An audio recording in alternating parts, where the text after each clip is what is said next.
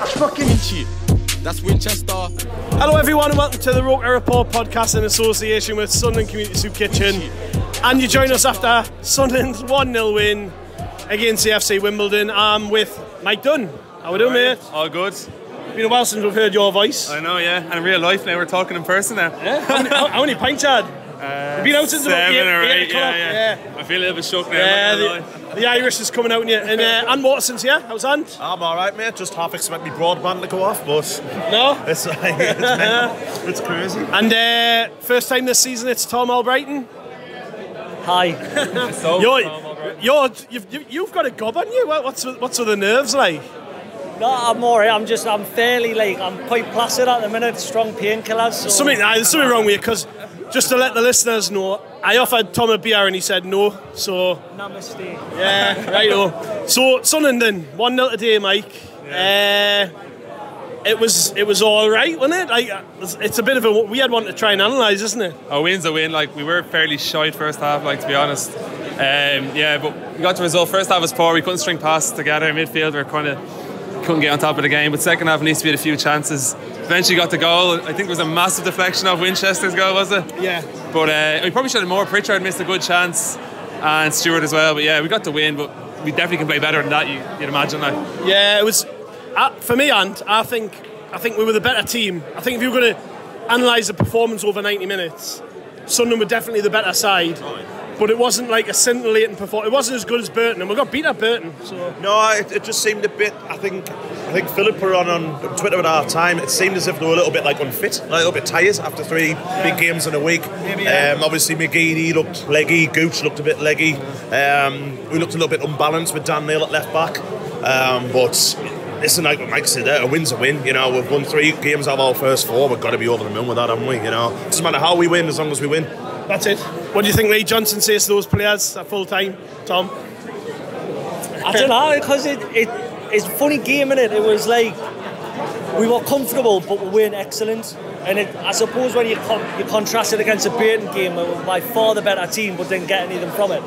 It's hard to digest, really. I think there's a few players here to put their ideas up slightly. I would agree with that. Yeah. I think out on the wings, especially, I think Gooch and McGeady need a bit of a rocket, because especially with a few more players in the squad now, I don't think the place is as safe as it would have been. I wasn't impressed with Gooch in midfield again. But Winchester was fantastic. Let's not skip over that. Gooch today worked his socks off, but there was no quality there, and I felt the same after Burton midweek. Like, Gooch, for me, he needs to turn up more often. I'm not picking at him, because I think when you're a good side and you're expected to get promoted, you need your attacking players to show a bit more. And today, his touch, there was a lot of times today where the ball come out from the back, 40-50 yard rake past the feet. His first touch was brilliant, and then after that it was right, settle the ball down. What do I do? And by that point, the moment had gone. It's almost like he doesn't know how to get the ball in the box. It's like I was looking at it today, and what I thought is both wingers look like they've not realised that it's not Wyke in the middle anymore, because Wyke, he was so static and you never knew where he had to be. They had to take the extra touch to see where he was, to try and get something to him. Stewart's always buzzing in and around that penalty area, and he's always sort of around the penalty spot or on the edge of the 6 yard box. So I think they just need to trust where Stewart's going to be. Take the touch, shift it, and just get the ball in. Don't take that 2-3 extra touches, because you've got a striker in there who actually knows what he's doing for a change. Think McGeady's fit, and? No, absolutely not. You can tell he's not in pre-season, can't you? He's just really, really slow as well, even for Ian McGeady's standards. Getting older, Yeah, he is. But you expect from McGeady to put, he's at least the odd quality ball in or something like that. But every time it went, we've just seemed to slow down, and it let Wimbledon get back into positions where they shouldn't have been in, really. Loads of times where I thought Embleton got the ball out really nicely, got the ball quickly, and McGeady was just slowing it down straight away. So, I would rest him for Tuesday, and I'll probably rest him for next Saturday as well against Wigan, to be honest, to give him a break. He's not fit. I thought Dan Neil had a great game, though, left back. I would have pushed him up to left wing, take McGeady off far earlier than he did. Neil was so much more direct. You could beat his man. As you said, McGeady was slowing the game down, and everything he did was going wrong. He was losing the ball constantly. Stupid. He always does this thing where he wants to take on a man inside the box, take a shot. it's blocked every single time. But yeah, I drop him. Dan Neil had a great game. I would have pushed him to the left wing. Dan Neil's been a bit of a revelation, hasn't he, Tom? For me, like. Oh, by a mile. I just think he's so technically sound as well. He never looks flustered on the ball. His positional sense is always really good. Gets in between the man and the ball really well when he's defending. And the only problem I've got really is I just feel he's wasted at left back. I think that's the only issue. And again, I mean, same for Winchester as well. We've got two really technically gifted midfielders here that are being pushed to left back and right back. I think if we can, obviously we've got Cirkin there, get him fit, and maybe bring in a bit of defensive colour. Getting those two in midfield could really revolutionise our season in the next 3 or 4 weeks. Like. So the big news in the warm-up was Burge dropping out. Patterson came in. How do you think he did, Mike? Because for me, I thought actually Patterson today, he just did everything simple, nothing daft. Very composed, but he had nothing to do really. Like Wimbledon offered nothing, but he did everything right. Even at the end there, a header came in. He held onto the ball well, slowed everything down. I think there was one time he might have came off his line for a corner or a cross, so he missed it. And we got away with it really. But other than that, he had a really good solid start now. Like, and to be honest, he's no worse than Burge. Like, no, you won't be really worried about him going in as number one as the season goes on. Like, I guess it's more to do with sort of leadership qualities and whether he's got the. I don't know. So you expect your goalkeeper to be a presence on the pitch. To me, I don't know. You can't really hear him, but he doesn't seem to have that yet. But that'll only come with experience, won't it? He gesticulated a lot, though. You could say there was a lot of times he had the ball and he's gesticulating to slow it down and calm down. But I think his distribution is streets ahead of Burge. Oh, yeah. There was 2 or 3 times a day he distributed with his right and his left. He's putting it into channels. He's finding the man over the top, short, direct. So he looks. I wouldn't say he looks as good as what he could be as good as Pickford, but he certainly looks like he's. Oh, there's a bold claim. Pickford. No, I'm not saying he's going to be as good, but he certainly looks at the same mould. You can tell they're being moulded by the same. You can sort of see the education of the goalkeeper in the academy. Yeah, definitely. Like little things. He played a couple of sidewinders. You don't see a load of keepers, especially in this division, playing the sidewinders, playing them fine. Like you say. There's a lot of things you can tell that from the same education, kind of the way they control the ball, the area, and the distribution. So a modern way now, isn't it, for the goalkeeper now to be a distribution? I thought he was, to be honest, for his first, this is his debut in the league. Yeah, let's not forget that actually. In front of fans as well. Yeah, being thrown upon it because obviously he wasn't picked to start. Burge was to start. Patterson has kept a clean sheet. He's not put a foot wrong really, bar what Mike says. A little one when he came out thought he was like Roman Reigns with Superman punch. Bar that, he was absolutely fantastic. To be fair to him. I don't mind the keeper doing that. I know he missed the ball, but I don't mind the keeper being proactive because he comes and claims that. He contrasts the keepers we've had before, who were just glued to the line, like McLaughlin and Burge were both glued to the line when anything was in. I don't mind a keeper doing that. If he gets it wrong, he gets it wrong, but at least he's trying to be positive. Just very quickly as well on goalkeeping front, I thought Wimbledon's goalkeeper was absolutely outstanding. Did you? Yeah. The opposite. I was a bit mixed on that, and I think I saw your WhatsApp. I was like, I'll bring that up later on. He made some excellent saves. The one from Wimbledon where he pulled over them. I was right behind where I'm sitting. I was literally right behind that. It was going right in the top corner. He pulls it right. Great save. I agree about his distribution. It was awful, but shot stopping. Can't down much wrong, Let's quick word on Callum Doyle today. For me, brilliant. I can't believe he is 17-year-old. I say it every week. Physically, a big bloke, but even the way he plays, he heads and wins everything. But then aside from that, he's playing 60, 70-yard passes to feet to people. I mean, you can, again, I've just talked about the education of the goalkeeper there. You can see what system he's come through, can't you, Mike?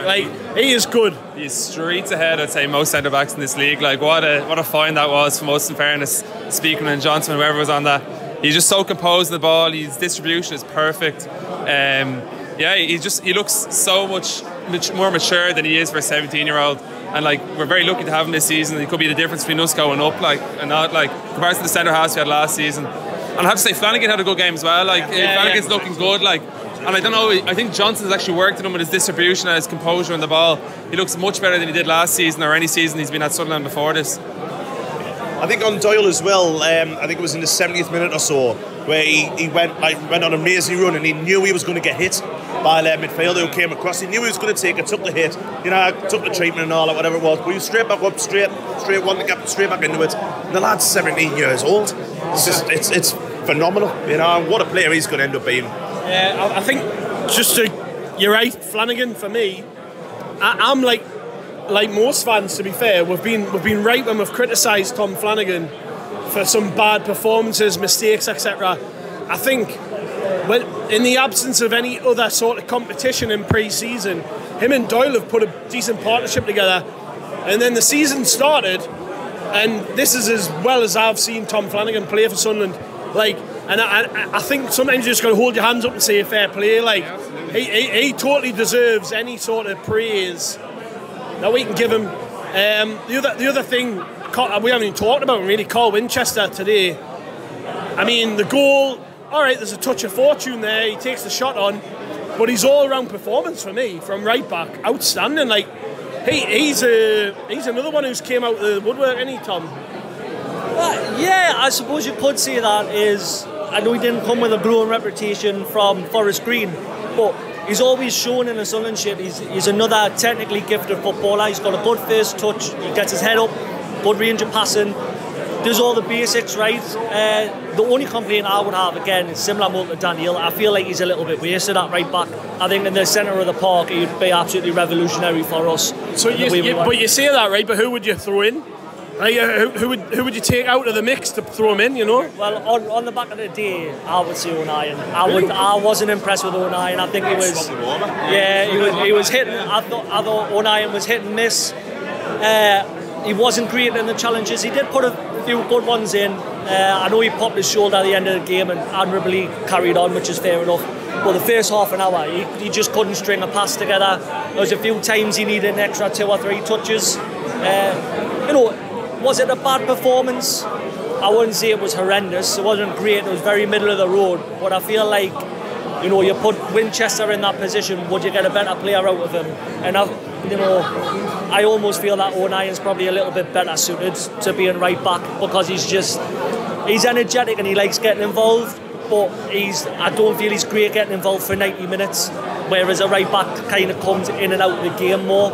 So I don't know. It's one for the management to ponder. Never mind us in a pub. So Well, to be fair, I'm like I always get quite defensive with Luke O'Nien because I think he does get a lot more stick than he deserves in terms of I'm not talking about his personality as a bloke or whatever, just his ability as a footballer. I think he's a lot better than people give him credit for. Today was a weird one because Wimbledon didn't try really to... I mean, they knocked it around the back four and the keeper, and then they went long. It was pretty much all they did in the game. So there was no real midfield battle there, which in one instance was great for us because Embleton was able to get on the ball a lot, sort of receiving it from the central defenders, feeding it through the midfield, looking for options ahead of him. I mean, and just a side note on that, to be fair, I mean, we've just stopped the crab-like passing in midfield. We're trying to play a lot more and go forward with the ball, and that's quite clearly a change that's been made over the summer. So when they're giving the ball to Embleton, he's trying his best to make something happen. I think you sort of need that player next to him who breaks it up, wins the second balls, goes in for the duels when there's a long ball to win. You can't have like 2 Dan Neils in the middle of the park. You need somebody who's going to be a little bit more streetwise, I guess. And I think that's probably Luke O'Nien's role in the team. I think for me, O'Nien's one of those players where he's not quite here or there. I think athletically and physically, he's very much a centre midfielder because he can do all those things and he can buzz around. But I just think when it gets to sort of like, getting the ball down, passing it and spraying it, he's just slightly lacking behind other footballers, and I think that was a little bit evidenced sort of this afternoon. Last 10 minutes, Neil moved into midfield, and Neil looked far more comfortable on the ball than O'Nien did all game. But I also understand that Daniel isn't going to win the headers against 6'4" centre mids or centre backs. So it's a bit of give and take, and I think it's something that you could probably tweak depending on the teams you play. Teams that want to get down, play technical football, I think Neil's probably better suited in there. Teams who want to be physical, I think O'Nien's better suited in there, just as like a disruptive influence kind of thing. Yeah. So, final thoughts, and happy? Yeah, really happy. Like I said, if you give me 9 points out of 12 at the start of August, I'd have took it. I think next week against Wickham at home is a very, very difficult game, but I think we can do it. I mean, it's just night and day from what we were watching last year. Like you said there with Wimbledon, Neil, just so much better football. It doesn't always come off, but at least they've got the guts and they've got the balls to do it. You know what I mean? And seeing Ross Stewart, like, this is the first time I've saw Ross Stewart live. That's just a proper striker. You know, like you said, with Winchester, someone who's willing to get forward. It was just so much from what we saw last year, being bored, even though we're winning games 1-0 or whatever, being like bored on the stream, trying to think of something to say. And now we're like kind of forgetting things. So, like out of the 4 games, I'm over the moon, to be honest. My brother-in-law said that when I was sat with him there, he's saying I'd rather watch this than watching us win, like scraping wins or scraping draws. Like it is nice after watching it, mate. Yeah, well, it's like an identity and a style of play. Like, you know what we're trying to do, you know how we're trying to play. And with that style of football, you're definitely going to win more games than you lose. Like with Parkinson last year, you're eventually going to get caught up for playing shit football. People can beat you down, but next week definitely be a more challenge. I think it'd be kind of similar to Burton, the way his style of play will be. But the way we're going is it's all positive signs, and just it needs to continue on, get maybe more consistency in our play. But that will come as you play more together, because it's a completely new squad. Like, yeah, happy. Ultimately, yeah, I mean, your ROKER reports, Mr. on the fence, aren't you? No, I'm fairly happy. Like Anne said, I'll take 9 points from 12 games. That points per game average is going to see you up there at the top of the table at the end of the season. One worry I have going forward is, not many people might have it, but thinking a lot further forward, is managing to keep this squad together, because there's some very, very good footballers in this squad. There's a few on loan, there's a few young players who I think if clubs in the division above are looking, especially towards sort of like, you know, early days, but Doyle and Neil look absolutely fantastic, and I think keeping a hold of them for the rest of the season is going to be imperative. Especially Doyle, because he's just future England centre-back written all over him, you know. But happy, and I think we've got a bit of variation from the bench now. We're making substitutions and actually changing shape and changing tact, which is nice, keeps teams on the toes, keeps everyone guessing. I think 9 points from an available 12. We've got a relatively fit squad, a young squad. I think it's shaping up quite nicely going forward. Like, yeah, I'm over the moon. I mean, a win's a win, innit? First clean sheet of the season, by the way. True, yeah. Which we haven't talked about. Yeah, with a different goalkeeper. You never know, there could be another new goalkeeper coming through. Actually, let's talk about that quickly, right? Vito Minoni, right? I won't go into the specifics of it, but when you hear Sunderland linked to a player like Vito Minoni, and I mean, I'm not saying he's like a world beater, but when you're in League One, he's better than what we've got, and he's immediately going to come in and be the best goalkeeper in the league, immediately. So that just says it all about it. I mean, obviously, what's been said behind the scenes, it's looking as if he wants to come. I would be absolutely over the moon if Vito Minoni signed for Sunderland. I mean, can you imagine like that back four with like Doyle, you know, the experience of Flanagan in there, with an experienced goalkeeper who's been there, he's done it, he's played in the Premier League, you know, he's played in cup finals.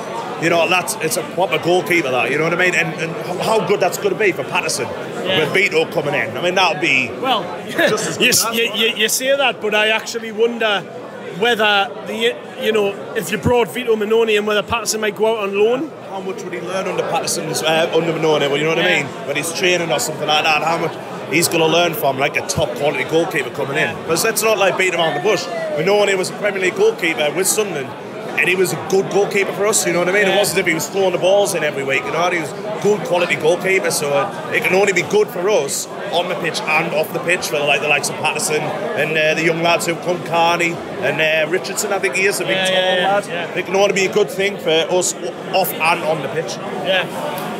What do you think, Mike? Vito, if he... I'd love to see it happen, but I don't know why. I just have a feeling it's not going to happen. Like, I hate to beat it down. Yeah, I mean, The only reason this wouldn't happen is if Monaco don't want it to happen. I mean, I don't want to say it too much, but he wants to come. Like, that's been made clear from the club's perspective. The club have made it very clear that they want him. But whether Monaco want to get rid of a third choice goalkeeper who doesn't cost them a lot of money is another thing. And I think if we do get him, it's going to be a bit of persuading from our side and from probably the players' side, actually, whether he comes or not. What I will say is, if we had to buy Dick Advocate's wife a bunch of flowers, we're going to have to dig pretty fucking deep for Mrs. Manoni to get her to leave Monaco and sort of fill our side. What's wrong with Sunderland, like? Not wrong with Sunderland, but it ain't the court as you are, is it? On that note, we'll leave it there. Thanks, lads. We'll be back tomorrow with a review show, which I think I'm hosting again, so if you're sick of my voice, just don't bother. And we'll catch you later. Cheers. Where am I going? I don't know. Where am I heading? I ain't certain. All I know is I am